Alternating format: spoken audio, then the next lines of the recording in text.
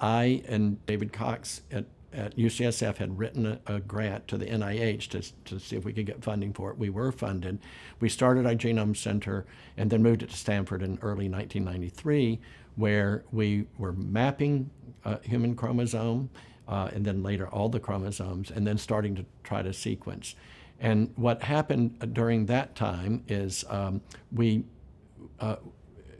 really the whole world didn't know how we were going to manage to do this for as many base pairs as it needed to be sequenced. Clearly the technologies had to get better and better and better. But meanwhile, we just started slogging through and sequencing sort of chromosome by chromosome. So our group ended up, the DOE, the Joint Genome Institute, and our group as part of the DOE, of the JGI, started sequencing 3 human chromosomes, chromosomes 5, 16, and 19. And so on chromosome 5, we have this region which is called the SMA region, which is a spinal muscular atrophy region, which is a devastating disease. And it turns out it's one of, if not probably the most complicated area in the human genome. I think of it as my chromosome. And so just to address this small region of about 1.4 megabases on chromosome 5 actually took hundreds and hundreds of sequencing attempts. This is the SMA region here on chromosome 5, right here. And all of these squares here are repeat copies on the SMA region. Still to today, we can't sequence the SMA region even with our current amazing technology. We can get very close and we can sequence the short version of it, which has 1 copy, but the 2-copy version is still incredibly difficult to reproduce even with our current long-read sequencing technology that we use for producing many, many genomes. So chromosome 19 was the chromosome that was one of the hardest chromosomes because it was very gene-rich and it had a very high GC content. So at the end of the Genome Project, we printed out all the sequence in chromosome 19, and we have one of these for all the 3 chromosomes that we finished.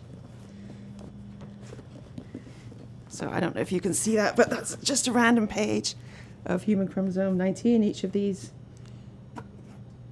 little spots is a base pair.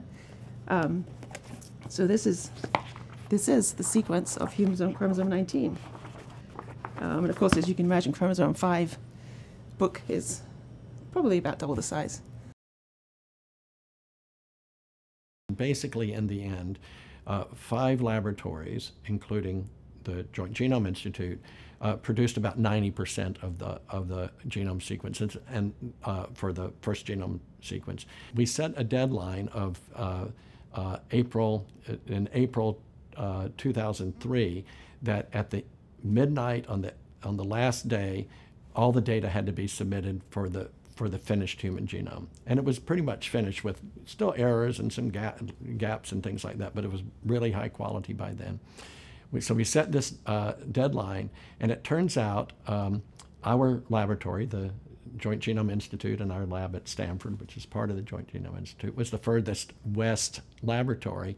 So we had until midnight Pacific time that April. And it's a lot of work not only to finish it, but then even submit it. So Jane Grimwood and Jeremy Schmutz generated, in our laboratory, we had a lot of people working in the lab, generated all these data of finished sequence from the JGI's primary sequence.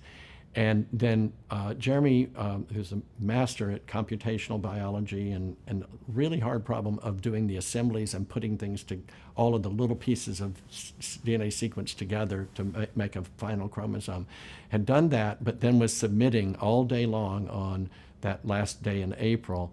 And I have a little icon of a clock showing that he did he submitted the last one at 18 minutes till midnight. So that was the last one to formally go in to the finished human genome sequence. A little drama, that was the idea.